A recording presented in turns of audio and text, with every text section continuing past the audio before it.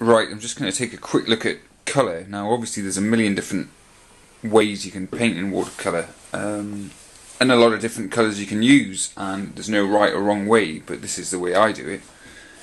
I paint everything from everything you see in my website, everything you see in the videos. It's basically done from 3 primary colours, obviously red, yellow and blue.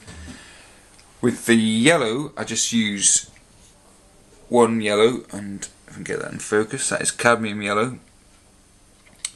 My red is Alizerin Crimson, but with the blue I use 3 different blues.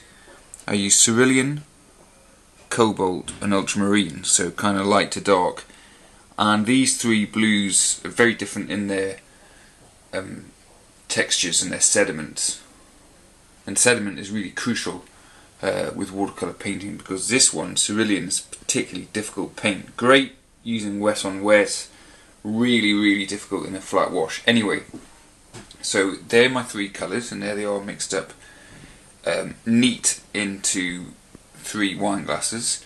So when I'm mixing my colours, this is my starting point in the wine glasses, not in the tubes, and I then transfer this paint into other glasses and mix them, and then I overlay them on the paper, and that way you can get infinite amounts of colour. Literally off the top of my head, you could probably get 300 or 400 colours at will over 4 washes like that. Okay, so that is that.